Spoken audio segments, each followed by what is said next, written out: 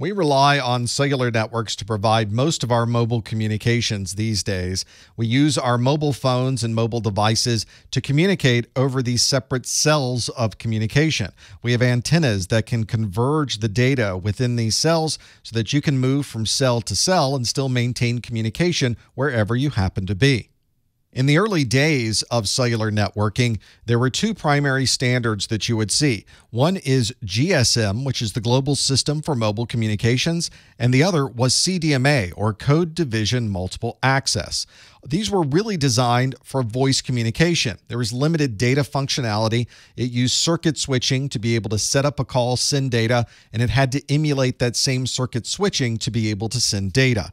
To be able to perform some type of data or packet switching, we needed newer standards that would support these newer ways to communicate.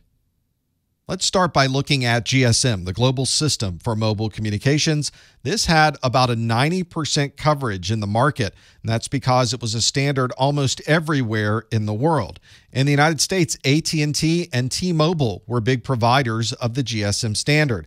This also allowed you to take a SIM card out of one phone and move it to another phone. So anytime you needed to change telephones, you could simply move your SIM card from phone to phone. This original GSM standard uses a multiplexing called TDMA to be able to communicate where everyone on a particular frequency gets a little slice of time to be able to complete that communication.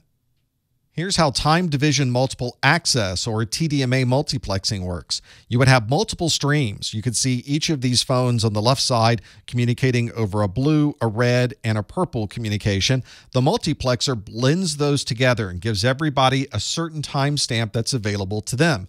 On the other side, that signal is demultiplexed, and you would break out the blue, the red, and the purple streams so that they can be sent to their normal destinations.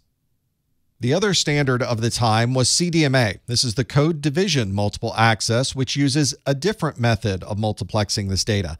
With CDMA, everyone's communicating over the same frequencies, but each call is using a different code, and the phone on the other end is filtering out all of the information that it doesn't need to hear.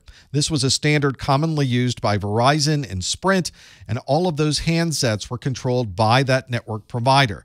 In the United States, there wasn't much adoption outside of Verizon and Sprint for CDMA. These days, most mobile phone providers have moved towards what they call 4G, or the fourth generation of long-term evolution communication, or LTE. This is a converged standard, so we no longer have to worry about a provider giving us a GSM or a CDMA phone. This is based on the GSM and Edge, which is enhanced data rates for GSM evolution, and it finally allows us to completely and seamlessly communicate with voice and data simultaneously over the same network. The original LTE standard supported download data rates up to 150 megabits per second, and the latest version of LTE, LTE Advanced, has doubled that to support download speeds of up to 300 megabits per second.